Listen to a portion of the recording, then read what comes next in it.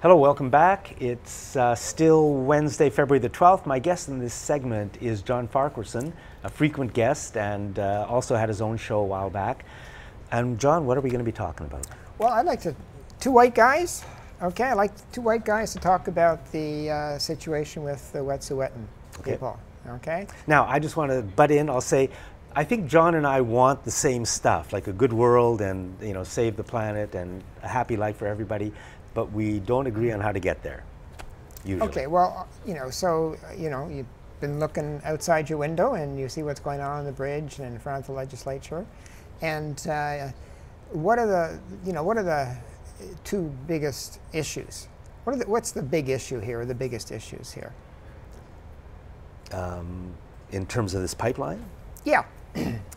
To me, the two biggest issues are the lack of democracy, the role of the media, and I guess a third one is the project is insane because we can't continue with expansion of fossil fuels. Okay, so let's see where those are the issues. Yeah, so for me it's the issue of a just transition to a low carbon economy. So maybe we have some overlap there between addressing climate change and doing it in a way that constitutes a just transition. Yeah. And the other, but probably almost as equal to that, and maybe even bigger for me, is Indigenous poverty. And for me, this is so much of what's been going on in the last little bit here is all about Indigenous poverty. And how do we address Indigenous poverty? And Indigenous poverty is just shameful in terms of Canada. And so those are the two issues that came, to my mind. And what I was struck by is, and I'm not standing in solidarity with the Wet'suwet'en majority in terms of band chiefs, who the overwhelming majority agreed with the pipeline. Okay, but there's a big asterisk there. So after you've finished, well, the pipeline goes through several Indigenous territories, right? And my understanding is that there was 20 band councils, and all of them are on board. And of the six... Well, on board in quotation marks. They've signed on yes. in agreement. Yes. Okay? Yes. Many of them, I think the overwhelming majority, have signed mutual benefit agreements. Okay? I don't know. But well, the reason they do that is because they're tired of being poor. Okay? They're tired of yes. managing poverty. They want to manage, my understanding is that many of them want to manage wealth. Okay. And they see this as a way I'll put a different spin on it. It's extortion, basically, by the oil industry, and they're famous. Okay. They do it around the world. They come in with their friends in government, and they say, this pipeline is going through your territory, whether you like it or not. That's the message. Do you want to sign on? Because if you sign on, we'll give you a couple of $1 million and we'll give you jobs. So they do sign on, because to not sign on means the pipeline happens anyways and they get nothing. And then the media and the politicians and the industry go around saying, hey, everybody signed on. Well, yeah, everybody signed on, but that's only a part of the story. And to me, that telling only a part of a story that important is a lie, and we're being lied to about that. Okay, so what you're claiming is that all of these chiefs signed on, they were extorted to sign on. Yeah, to some extent they were extorted. Maybe some weren't. Maybe none some of them were happy. did it freely. Yeah, I'm sure. But if we go beyond that, the real issue is, yes, let's have jobs and a good life for everybody. But why does it have to be with something so insane as a fracked gas pipeline, which is going to be so poisonous to the province? Yeah. Why that? I mean, we can do better. And wouldn't you agree that if we could do better, I'm not sure where for everybody, well, I'm just not wind, sure. solar, wind, solar, housing? Yeah, we need well, have you seen the state of housing for Indigenous nations? Yeah, I haven't, but from what I hear, it's I just don't great. see on the immediate horizon wind farms and solar panels that are going to lift Indigenous people out of poverty. What I see on the horizon immediately, right now, is being part of a just transition to a low-carbon economy. Why shouldn't they participate? Why shouldn't Indigenous people have an equal opportunity to get out of poverty? Well, it's an equal opportunity to poison everything. Why can't there be an equal opportunity to do something better Well, it's, you know, and still generate income. well, it's easy for us to say. We're not poor. It's easy for us to say. Well, it's easy for us to say. You're not poor. Right? Don't include me in your wealth. Well, I mean, it's easy to say to the chiefs that have signed on, saying, "Oh, I'm sorry, you're just going to have to wait your turn. I know you're just No, on the I'm not cusp." saying that. What I'm saying is, let's bring the Bank of Canada into play. Let's put a huge amount of money into housing for this province, which is a crisis, and create jobs for everybody. Yeah. Doing something like that, and also, not only that, but build the housing in as environmentally friendly a way as we possibly can. Yeah. Let's just change things around. The money is there. We've got the Bank of Canada, which can come into play and give us the money we need to do the things we have to do that are more positive. And yeah, the First Nations and everybody else should be able to get a part of it. Instead, all the wealth flows to the people at the top, who are the owners of these damn companies, Okay. and the rest of us are getting killed. Yeah, I'm just looking at these guys who are in the majority of, you know, of the wetsuit, wetsuit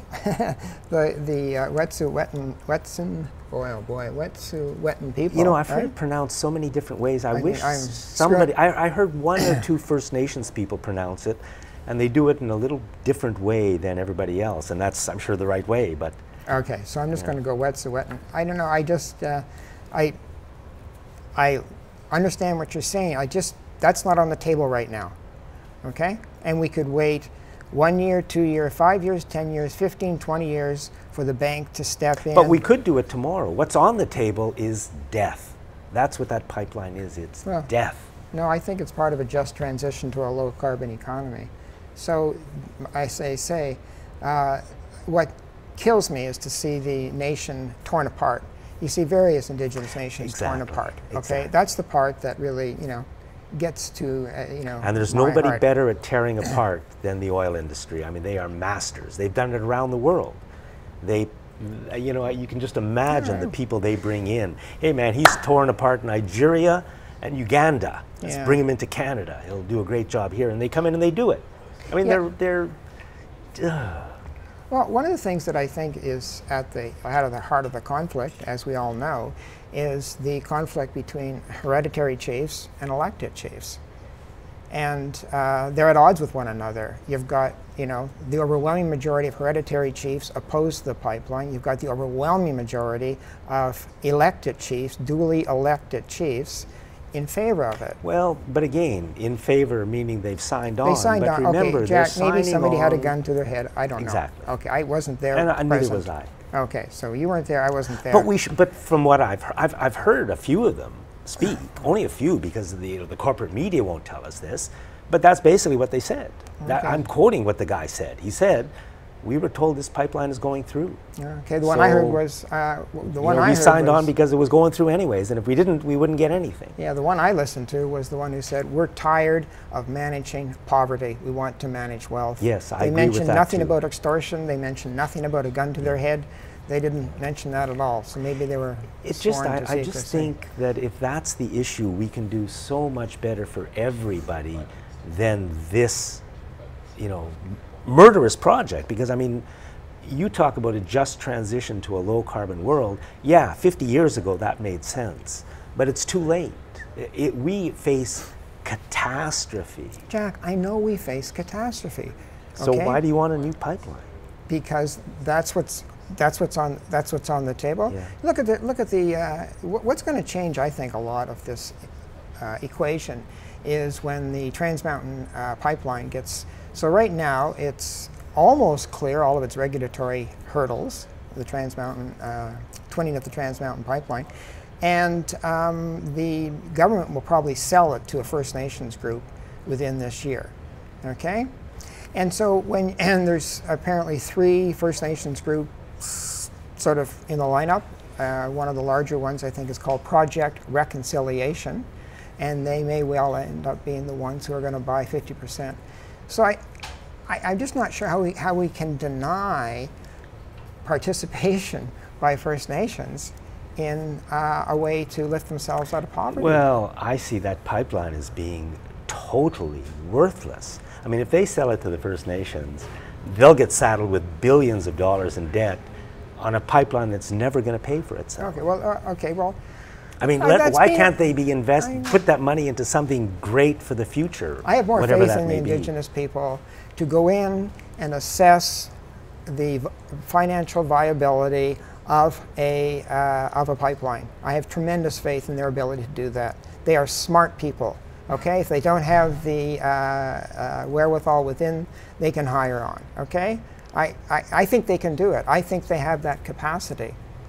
And when they do purchase the pipeline, then I think it's going to change the landscape significantly.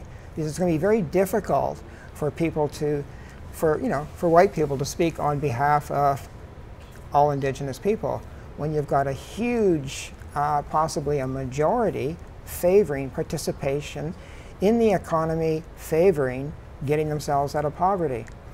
It's like investing in Edsel. I don't.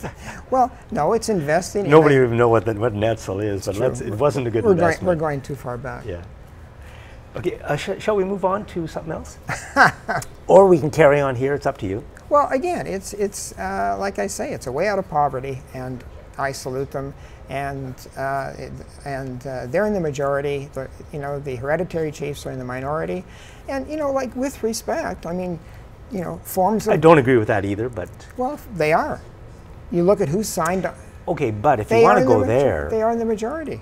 The band councils represent the reserve land. They manage the reserve land. They are the government of the reserve land. The traditional lands fall under the governance of the hereditary chiefs. I know that's the way it's been. I understand that is the traditional way. I mean, it is the hereditary chiefs here who do speak for that land. Well, so it doesn't matter, really. It's like... Sure it does, because... it's like the oil companies came through and said, well, yeah, the province of BC is the one who has the right to make environmental law, but we'll sign an agreement with Victoria and Saanich.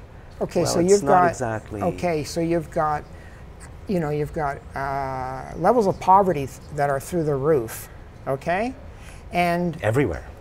Well, on reserves, off reserves, in terms of Indigenous peoples, right? And maybe it's time for an alternative form of government to manage traditional lands. Maybe if you had the band chiefs, the elected folks, managing not just the reserve, but the traditional, the unceded territory, maybe that would get them out of poverty. Maybe the hereditary form of government has, it's been successful for centuries, okay? Maybe it's no longer an effective way of seeing the world in today's world. Maybe, sort of democratic. I'm shaking my head, but I don't agree, but okay. I don't want to go like this. Well, maybe it's time for a change. Yeah. It's definitely time for a change. Okay. That I agree with you 100%. Not necessarily the change you want, but yes, it is time for a change, and I would love to see some big changes in our society. You're going to, and you're going to see... I'd like to see democracy. Well, you're going to see the TMX purchased by First Nations group. That's going to change things significantly. Yeah. How much time we have left? We're out of time. Oh. We don't have time to talk about Pete Buttigieg and Bernie Sanders, but... that fight continues too. John, thank you very much. My pleasure. Yeah, and thanks for watching this segment of Citizens Forum.